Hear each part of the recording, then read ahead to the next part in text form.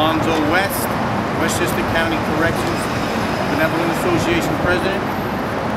Ed O'Rourke, Westchester County District Attorney Investigators Association as President. Tom Phelan, Yonkers Police Captains, Lieutenants and Sergeants Association President.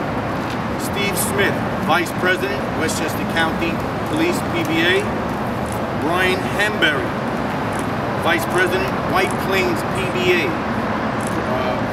White Plains PBA. And Terrence Byrne, Delegate, Fraternal Order of Police, as well as other members of Fraternal Order of Police. We are here today to enthusiastically announce our endorsement of County Executive Rob Astorino for a second term, along with not raising taxes on the residents of Westchester County.